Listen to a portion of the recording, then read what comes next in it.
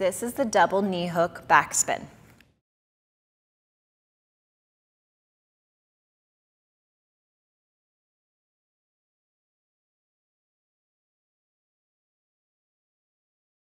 For the double knee hook backspin, you want to make sure that you place your feet close to the pole. Inside hand is going to be low, high. Outside hand is going to come low because we're going to rotate backwards. So my outside foot steps towards the pole.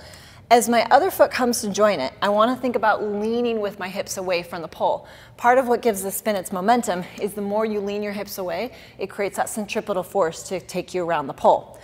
So I'm going to lean away and then lean towards my bottom hand. As I pivot, I want to let myself pivot on the ball of my feet. Continue to keep your legs straight until you hit that point where you feel the side of your knee hit the pole. When you hit that point, then bend your legs. So my toes are close to the pole. I'm going to lean my hips away, pivot, pivot, pivot. Once it touches, hook, and you can slide it down. Let's look at it from the other side.